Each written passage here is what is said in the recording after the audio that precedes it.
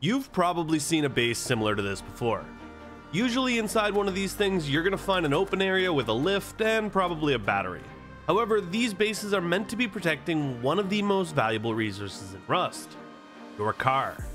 You see, a car allows you to recycle safely, travel quickly, and can even be a mobile raid station. But I have two major problems with these bases.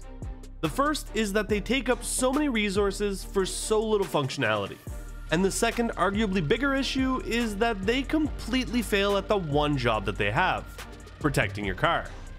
You see, in most cases, people are going to think that it's worth blowing down a wall or even a garage door in order to get that car. I'd be among them.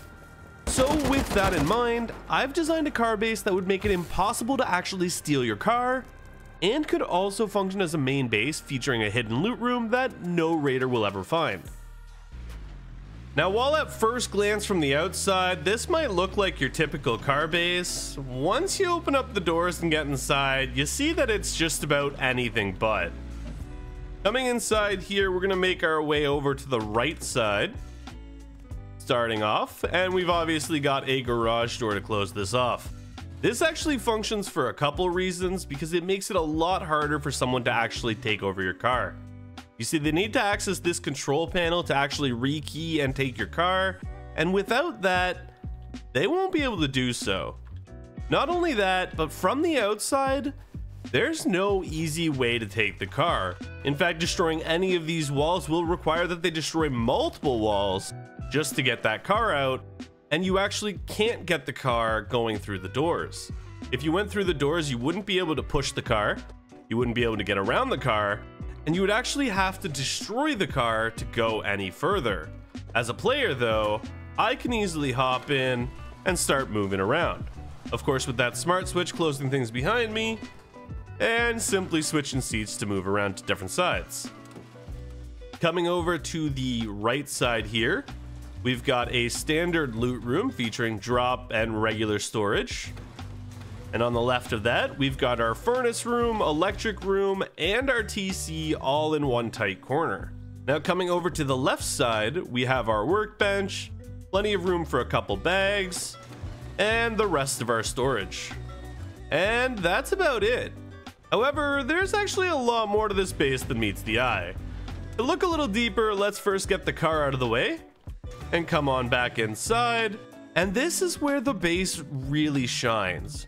While it does just look like a standard car base with nothing really to it, they can't steal the car, and not only that, even if they break into every single one of these rooms, they'll miss your most valuable loot. That's because this base has another secret. Down in the pit, that's right, below our car lift, is where we store our most valuable loot. Something we can only grab, we can only see, and nobody else can touch. Between hidden protected loot and a car that can't be stolen, this base is gonna change your wipe.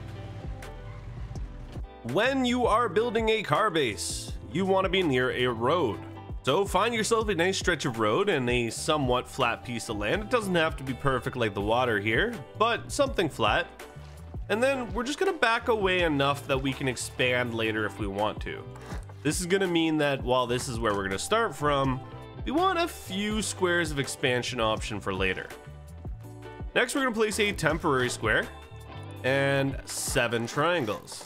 I know some people really hate this, but honestly, it really shines in this base. Next, we're gonna place this and grab your tool, whatever you have available, and destroy all of these. Early in the game, a crossbow works brilliantly as it does destroy it in a single shot. Place your 2 squares back, and when you get to this third one, we're gonna place it very carefully by moving to the left. And as soon as it snaps, we're gonna place that.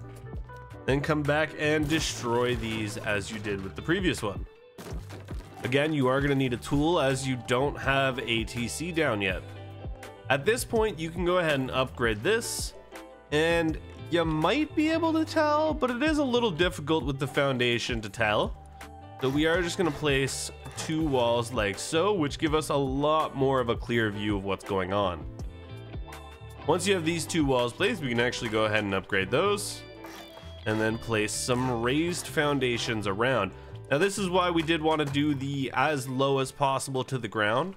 It gives us that room to place this. And then we're going to close it in just like so.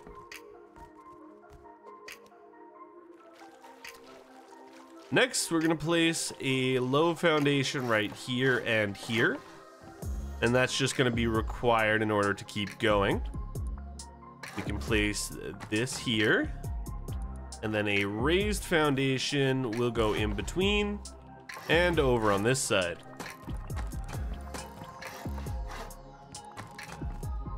Once you have that done, we can actually go ahead and straight away cover that, because that's mostly just to allow us the ability to actually do this bunker. You see, we need these raised walls to actually clip onto. And so what we're going to do is we're going to very carefully place one floor at a time. First, this one here. And then before you place the second floor, you are going to need your boxes. So at this point, if you're not ready to go ahead and seal this, you might want to get your TC slapped down, which you're just going to put into right here. And I do recommend placing it as far back as possible. And then of course you can place just a standard door if you would prefer, but I like to stick with the window method as it does provide that cheap extra security early on. If we were to surround this quickly, we would just simply go around like so, closing everything in, and you can actually just put that wall like that for now. It is important to note that you are going to want to fill in that back piece of honeycomb pretty early on, because if someone does soft side this, they can't actually get into your base. With that closed off and hopefully a front door, let's get some boxes down here. Now, a couple things of note. First off, you're going to want to make sure that you lock these boxes. If you don't lock the boxes, it will actually be possible for someone else to loot them, and that can be a little problematic. So we're going to actually squeeze a third small box in here, lock these up, and then jump up here, and very carefully, again, you want to make sure you place this roof piece or this ceiling tile connected to this wall. The same way that this one connected to that wall, this one has to connect to this wall. So don't let it clip to this side piece. To do that, you're going to want to kind of look to the left and kind of bring it in this way. That way you know it is clipping to the right piece. And you might not be able to check. No, unfortunately can't. But as soon as you upgrade it, you should be able to come along this line. And if you're using a crosshair, you should see that lovely open sign. Now, it can be a little difficult to sometimes get them, and you might need either a crosshair or a weapon that gives you a crosshair. But with that, you should be able to very patiently find all of those boxes. Now, once you've located that, closing in the rest of this is very easy. We're just going to go ahead and place a large wall, going like so. Close up here. Give ourselves a nice little shelving area here. And doing the same thing on both this side and this side. Now, you may have recalled in my tour, I did use a triangle shelf here. Because you do have a furnace room here, you don't have to. But in order to get the triangle shelf, you do just have to come outside, create that nice little raised area. And then coming back inside, we can very easily snap that. Go ahead and close this off. And the same over here. Now, the electrical for this base is very simple. You will need to, however, get yourself a solar panel. Thankfully, for only 75 scrap from Outpost, you too can harvest the power of the sun. Keeping in mind that the sun will always rise in the east and set in the west, usually traveling across the northern sky. So I like to face my solar panels facing northeast generally, or at least northeast. Obviously right now that's not going to do too well for me, and depending how late into the wipe, it might need to be moved because the sun does move on the island. But let's jump back inside of the base. and place down our small battery. Now I really do like to just shove my small battery in here because it won't take up any extra space. And then we can very easily go and connect that to our solar panel. Now the electricity for this base is not overly complicated, and it's actually not really needed except for the lift. But what you're going to want to find yourself is a smart switch and an E branch. We're going to grab the power out from this, connect it to the E branch. The power out from this is going to connect to the smart switch. And then we're going to take this branch out and set it to 5. Now is the time where we want a car lift. I do recommend having your door frames put in first, as it's going to help make sure that nothing is interfering. But then we can go ahead and slap this down. Now, for ease of movement, it is a lot easier if you take it all the way to the right side here. You also want to kind of try to make sure that you place it roughly in the middle, and you should have no issues placing a door. Now for a base like this, garage doors are going to be a lot easier, but double doors will work everywhere except for this back door. Now we can go ahead and grab this power, run this along, and hook it up to the lift, and you should see a green light. This means we're good to go and we can start working on vehicles. But more importantly, it acts as a distraction point. It gives people even more reason to never look here. And because these are locked, it's something that only we can access, even if they did know it was down there. And wiring your automatic door is pretty much just as easy. Placing down a door controller with your door closed, running that wire to the smart switch, and then pairing it to your smartphone. Obviously not required, but it'll make your life a lot easier. And if you do expand out adding more garage doors, simply connect the pass-through to the next door controller and it'll open as well. Obviously we fill this out with boxes and place all our deployables, but this is pretty much the base. Now if you do find yourself wanting to add that extra layer of security, maybe a little bit of honeycomb, doing so is really not a problem at all. The issue that you might find in doing so is that you might make yourself more of a target because you've expanded. But at the very least, it is very useful to add that extra garage door, and especially adding a ramp. Now one thing I'd keep in mind is your ramp should really never be upgraded beyond wood, because that's going to make it a lot easier for you to expand out later if you decide to.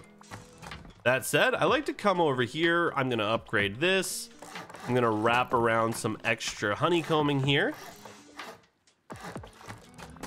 And then on this side, I like to do something a little different. So we're gonna start with a low foundation like that, raise some honeycomb like that, and we're gonna place a square over here. Now at this point, I can close this off. And of course, upgrade my honeycomb as I normally would. We're going to destroy this piece down here. Once that's destroyed, we can place a half height wall right here. And we're going to slap a couple door frames. Now some of you might realize what I'm doing already, and some of you might not. But it is a very helpful little addition to add, especially for a car base.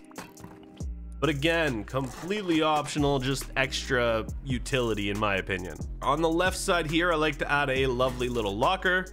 And on the right side here, we're gonna put a refinery. Additionally, this room, which acts as honeycomb and protects the refinery, is the perfect spot for a bedroom. Slapping in a bed, a couple boxes, and a locker, we can still move through here without any issues. And we've got plenty of room up here for a couple quick drop items. In my mind, this is a great way to take advantage of some actual utility honeycombing while actually giving you some extra protection to your base. If you are going to go that route, it is very useful to add a pancake layer, as you are already increasing the size and cost of your base. Now with that said, personally, I would stick with something like this.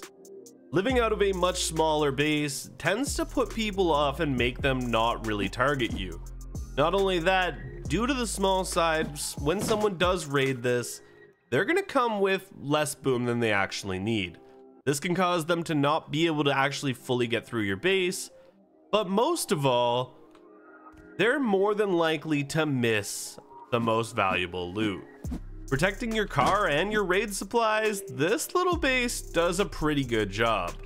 And that's it. If you guys like this video, if you guys like this base design, make sure to smash that like button and subscribe for more content. Until next time, have a good wipe and peace out.